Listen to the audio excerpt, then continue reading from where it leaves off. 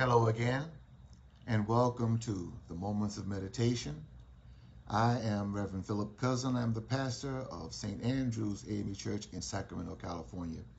And we are so blessed to have you tuning in again to worship with us this morning. We pray that our broadcast today may be a blessing to you. We're going to ask now if Mr. Carlos Fuentes would begin by leading us in a selection. Our selection will be a familiar hymn of the church, Holy, Holy, Holy.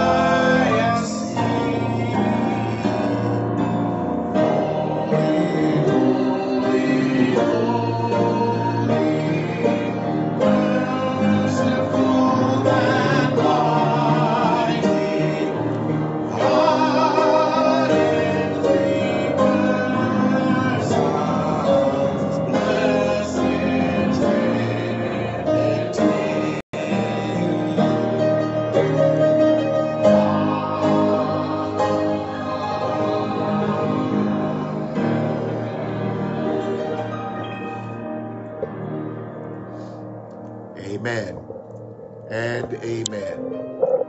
Let us now look to the Lord in prayer as we ask that you would bow your head and unite your heart with us. Holy, holy, holy, Lord God Almighty, all thy works shall praise thy name in earth and sky and sea. We gather to praise your name this day, O Lord. We gather, though we be the church scattered, because we know in you we have communion, in you we have refuge. And so, in the midst of whatever occupies us, right now we declare that our hearts, our minds, even our very lives are occupied by you. You alone, O Lord, sit on the very throne of our hearts. We know that even in these times, you still have us because they are still your times. We ask now that you would bless grieving families this day. Those who have lost loved ones and friends to the coronavirus. And those, dear Master, whose time it was simply to go home to be with you, whose memories cannot be properly honored in this season because of quarantine and social distance. But thanks be to you, O God, that you are never distant, you are never far from us. And even now we know that you are working with those who need you most to comfort and keep.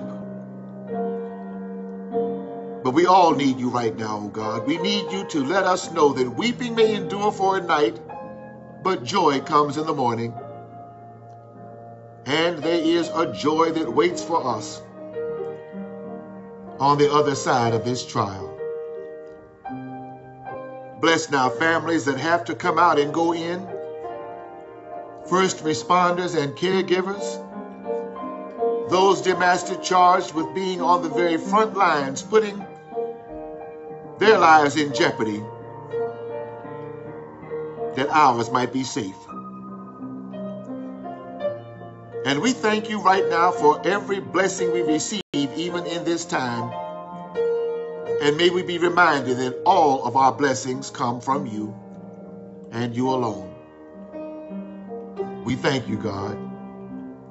We praise and glorify your name, and we declare by faith right now that it will not be as long as it has been before the community of faith scattered becomes once again the community of faith united in one place on one accord in your house on this day. We thank you and we praise you in the name of Jesus. Amen.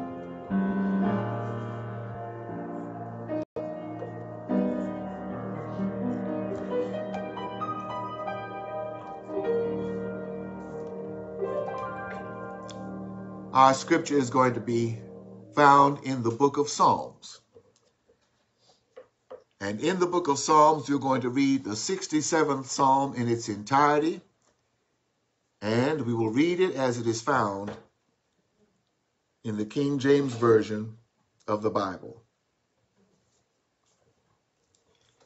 God be merciful unto us and bless us, and cause his face to shine upon us,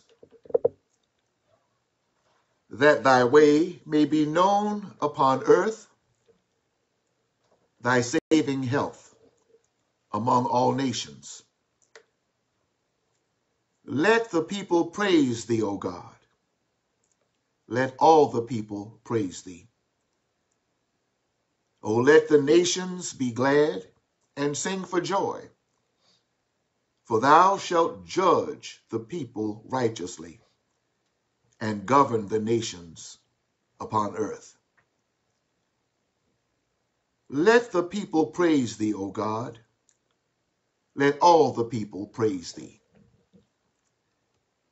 Then shall the earth yield her increase, and God, even our God, shall bless us.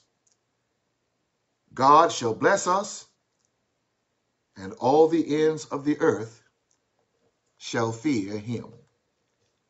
That is Psalm 67 in its entirety. May God bless us as we read and share his written word. As we prepare now for the meditation, we will be favored again by another selection from Mr. Carlos Fuentes.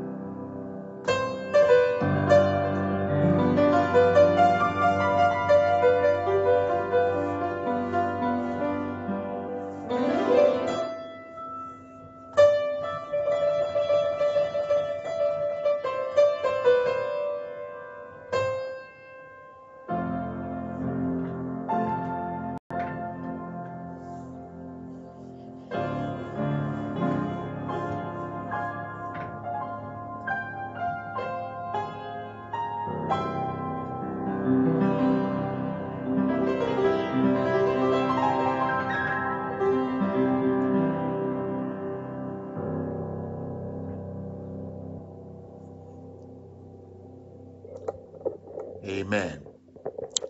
Amen. This morning, we're going to do the meditation in the form of a Bible study.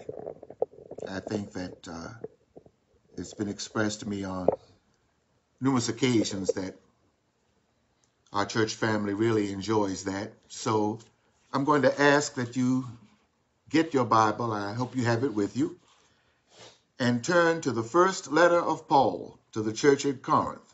That is 1 Corinthians in chapter 11. We will be beginning our study at the 17th verse. As you are looking for that passage, let me begin after a fashion that the church family knows I truly enjoy, and that is by telling you a story. There was a church that had the same pastor for 35 years. He was one beloved by that congregation and by the whole community.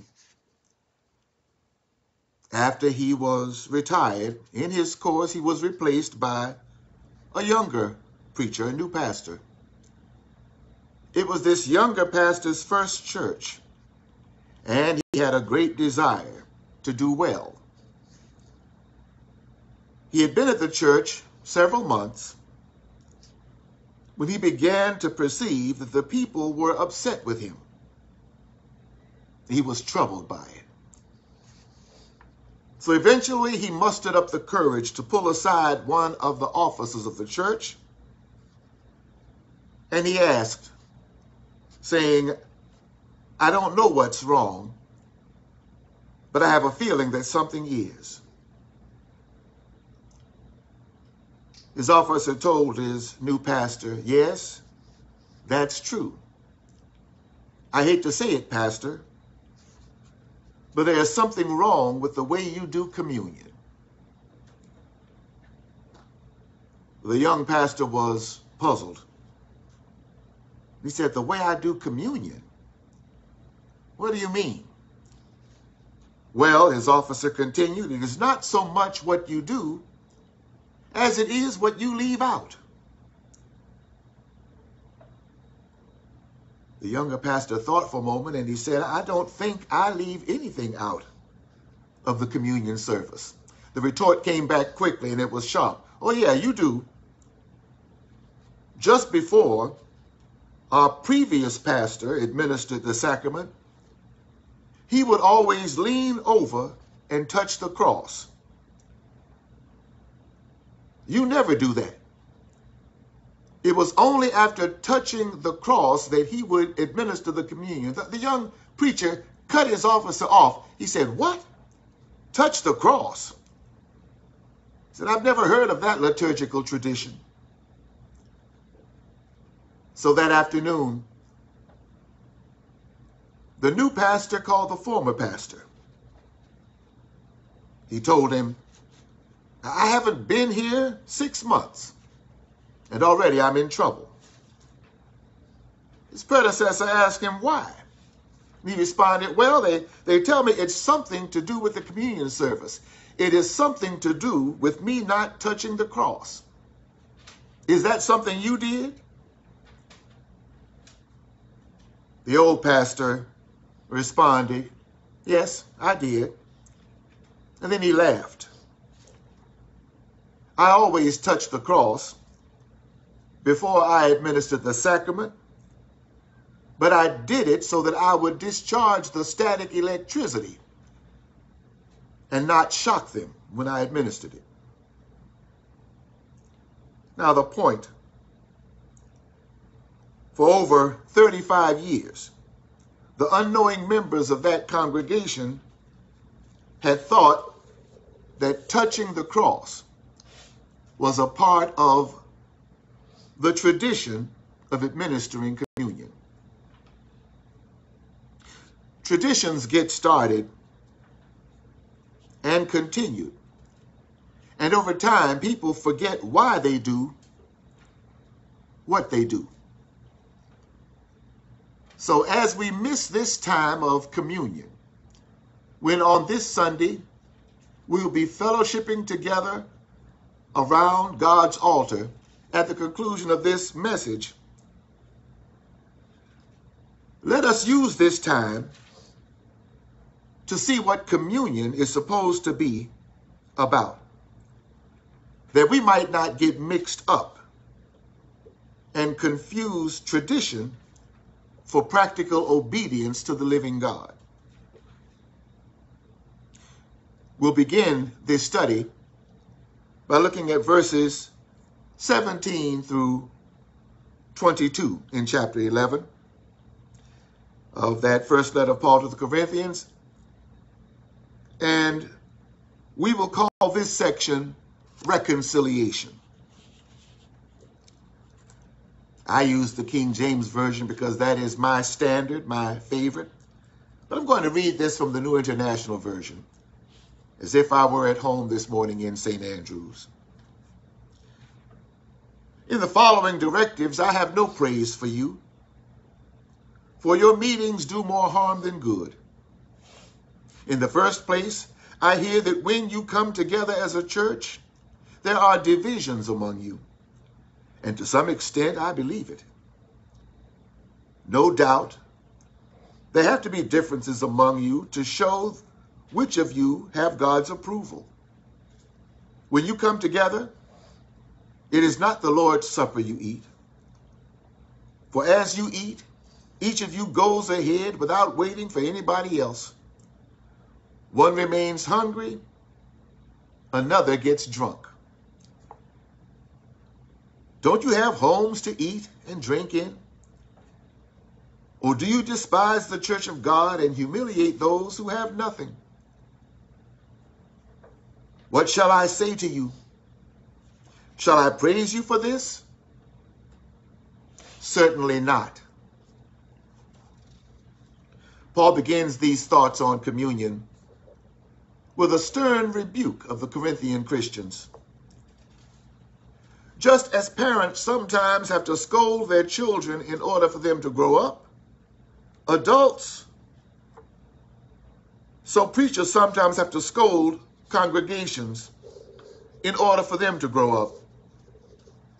Paul felt that this church at Corinth needed to be scolded because of this particular problem. Did you hear what Paul says about the way they observed the Lord's Supper? Well, in the early church, it was common, not just in Corinth, but throughout, to combine the Lord's Supper with a potluck supper. Not only did they participate in the Lord's Supper, but they also shared their evening meal with other believers. And that may seem like something strange, a strange way of doing it for us. But recall that it was during an actual meal, the Passover, that Jesus instituted this memorial meal, a meal forever captured and memorialized in Da Vinci's painting, The Last Supper. It was during such that the Lord instituted communion. So it's not very much of a stretch to see why the early churches were following that pattern. However, Paul relates there was a problem with the way they were doing it. Notice that they weren't being rebuked for combining the Lord's Supper with a regular meal. They were being rebuked because of their attitudes. Their attitudes while partaking of this meal were nothing short of appalling. The first wrong attitude that Paul addresses is that they were divided.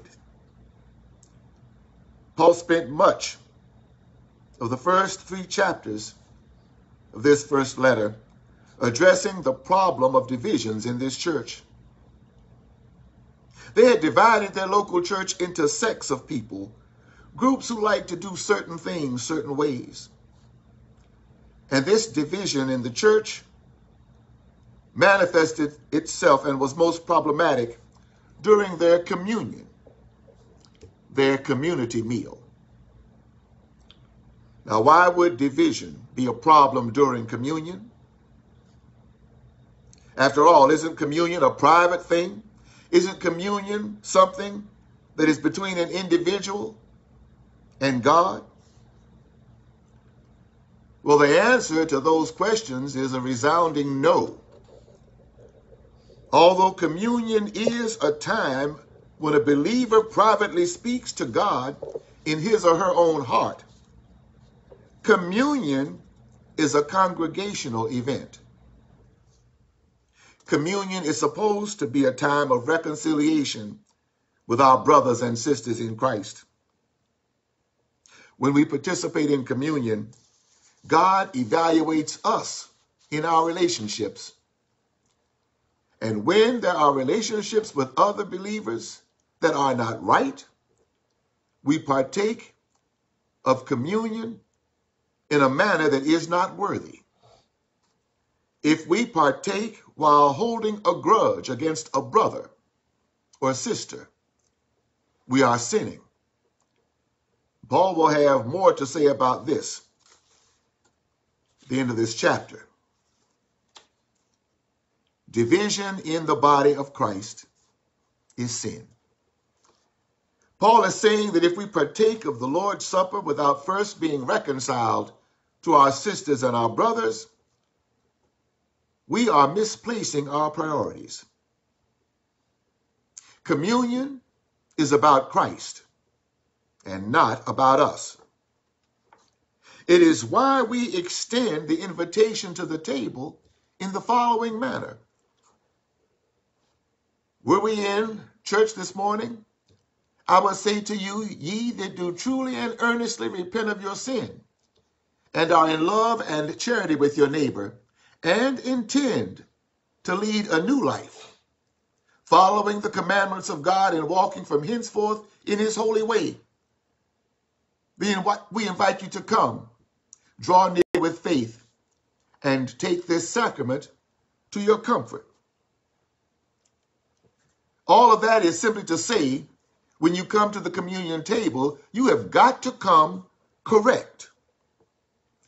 This invitation to the table is no ringing of a divine dinner bell, a Christian cattle call to come and get it.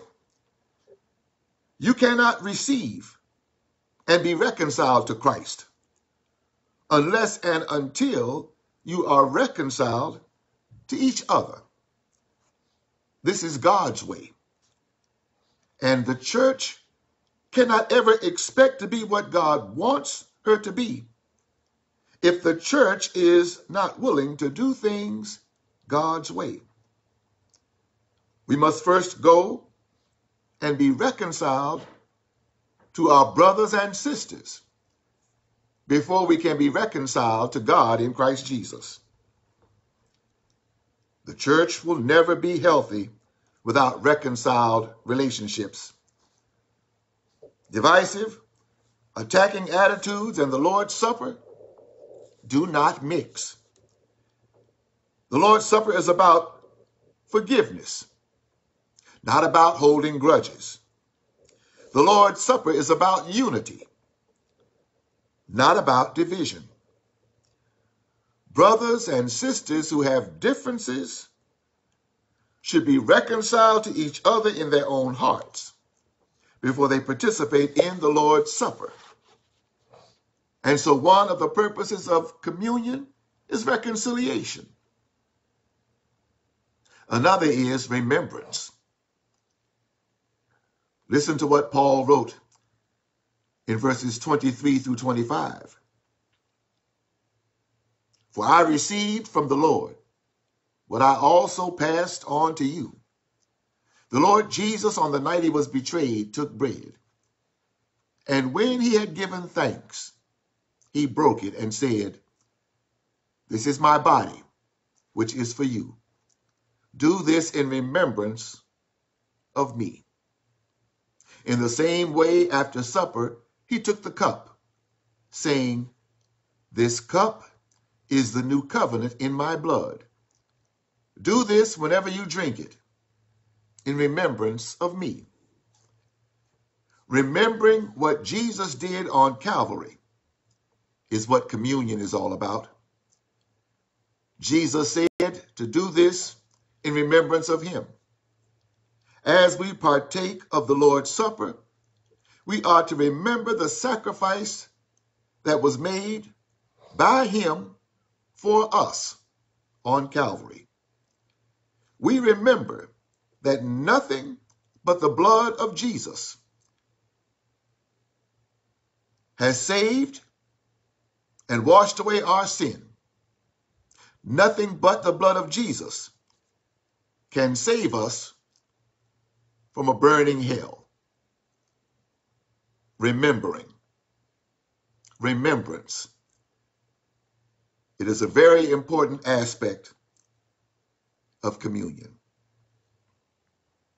Lastly, in verses 27 through 32, we find that communion is about repentance. Listen to what verses 27 through 32 say. Therefore, whoever eats the bread or drinks the cup of the Lord in an unworthy manner will be guilty of sinning against the body and blood of the Lord.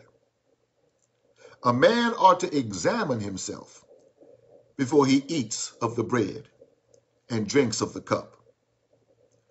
For anyone who eats and drinks without recognizing the body of the Lord eats and drinks judgment on himself. That is why many among you are weak and sick, and a number of you have fallen asleep. But if we judged ourselves, we would not come under judgment. When we are judged by the Lord, we are being disciplined so that we will not be condemned with the world.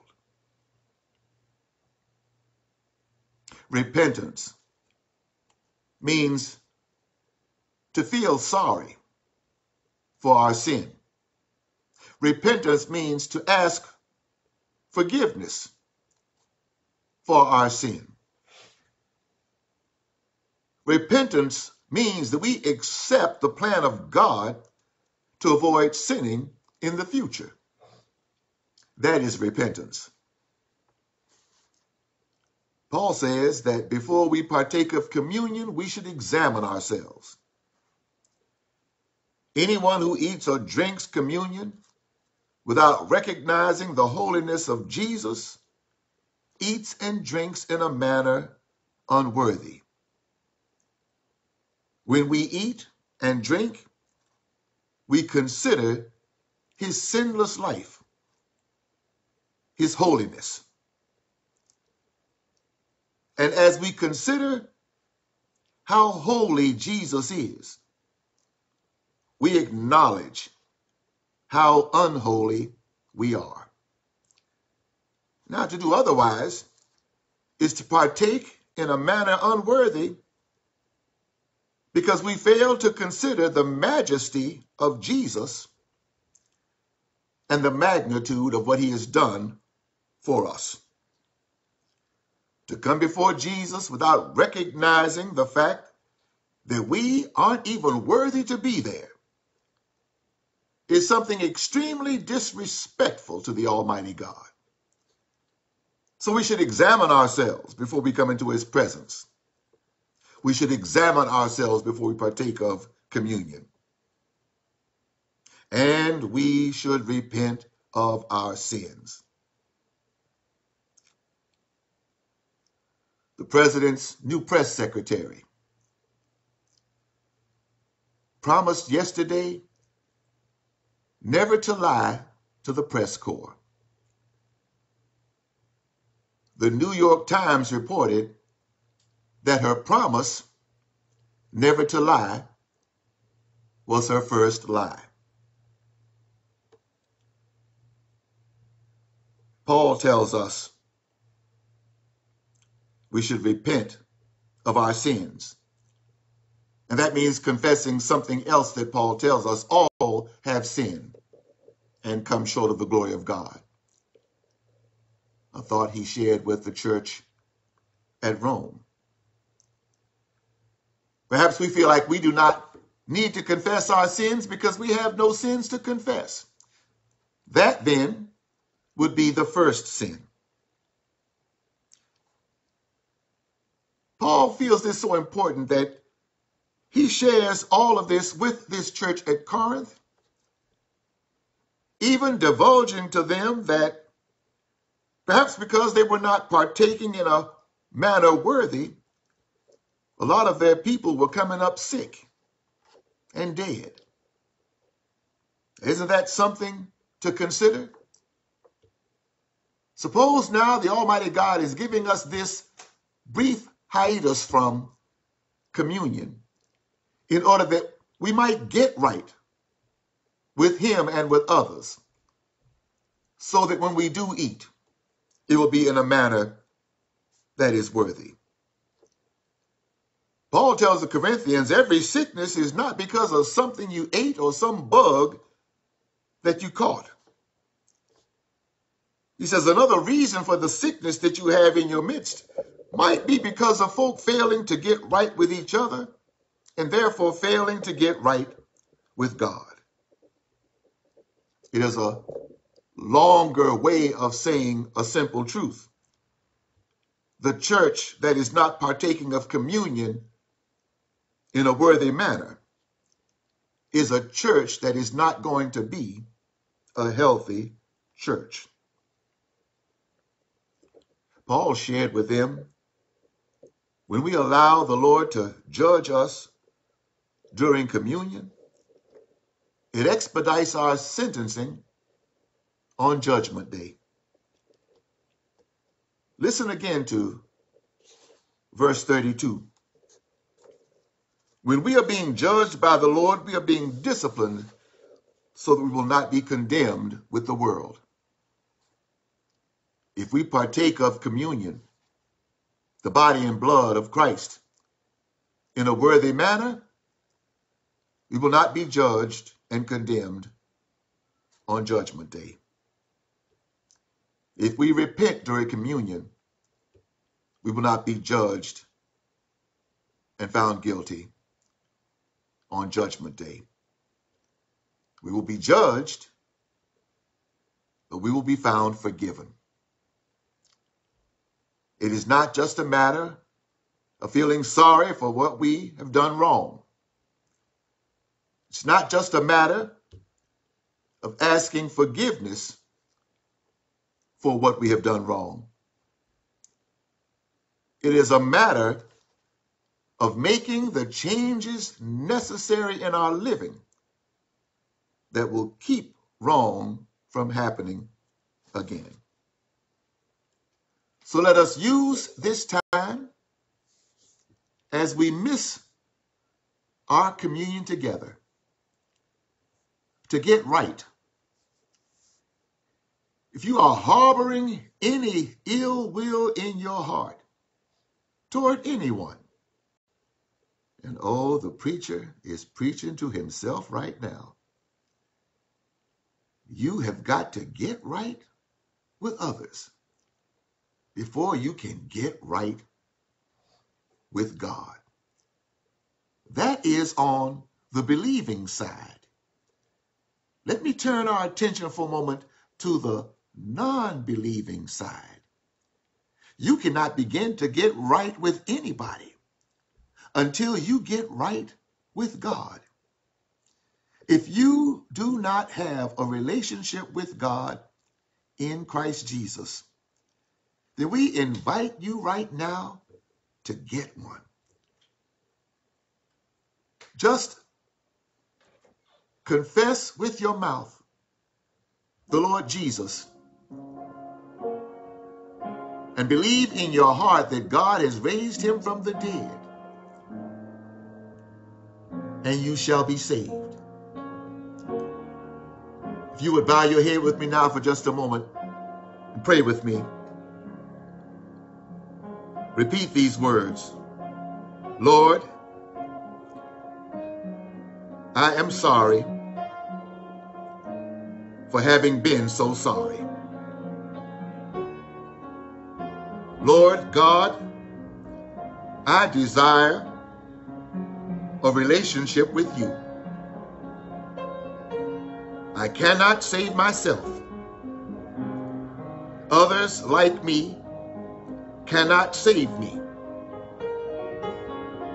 But thank you, God, that you sent a Savior, your Son, and you sent him just for me.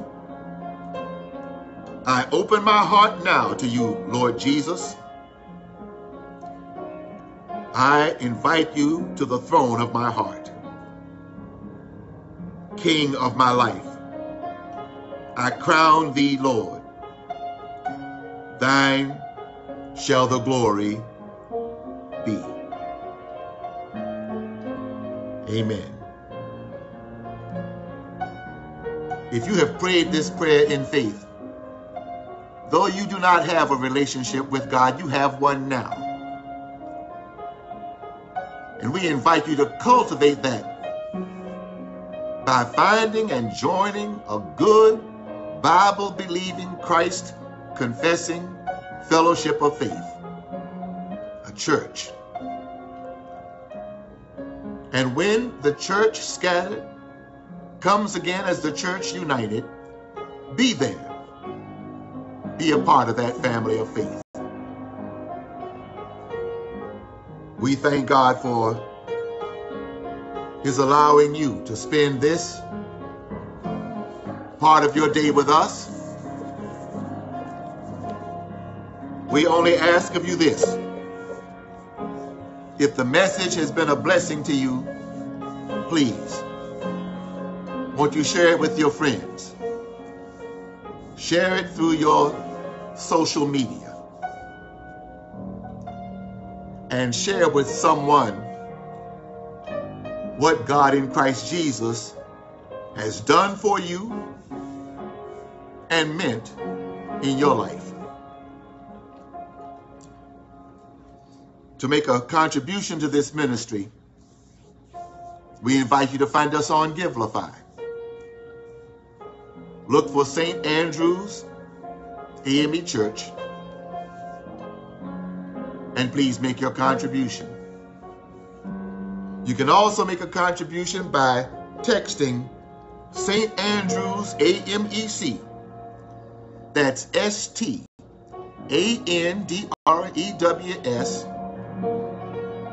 AMEC to 73256. St. Andrew's AMEC to 73256. And as we would prepare to close, we ask Carlos to lead us out with our closing selection. God is Good by Jonathan McReynolds. Over the course of this time, we hope that you will learn the words of this song and find comfort in them. It is a sweet, simple prayer that the Lord blessed Brother McReynolds to set to song. And we declare that every word of it is true. I'm going to ask Carlos if he will lead us in the singing of it.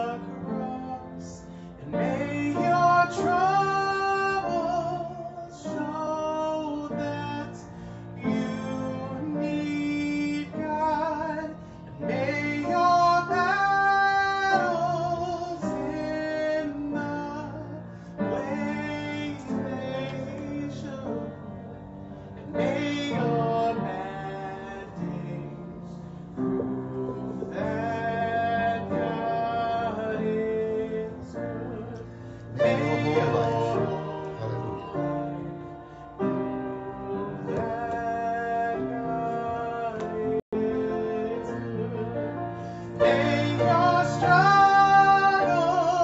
keep you near the cross.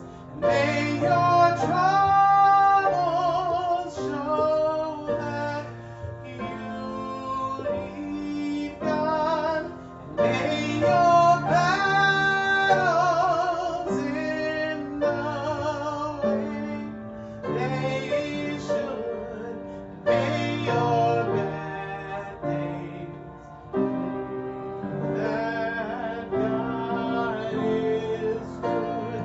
May your whole life that God is good. May your struggles keep you near the cross, and may your troubles show that you need God.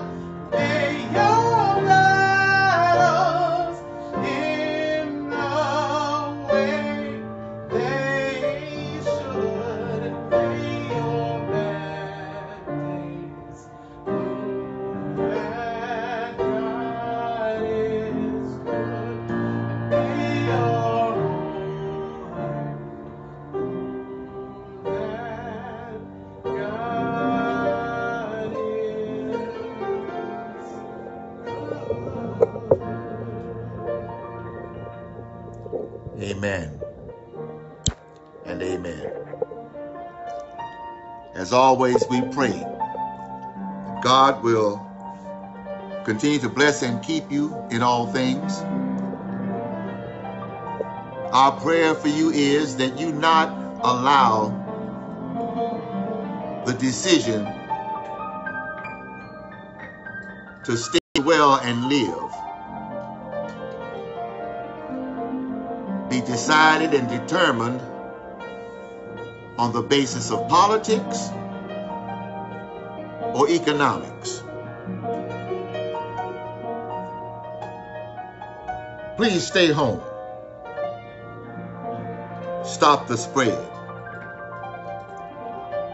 You will save lives, yours and the lives of your loved ones, your family and friends.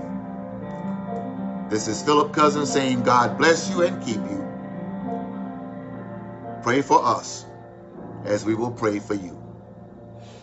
Bye now.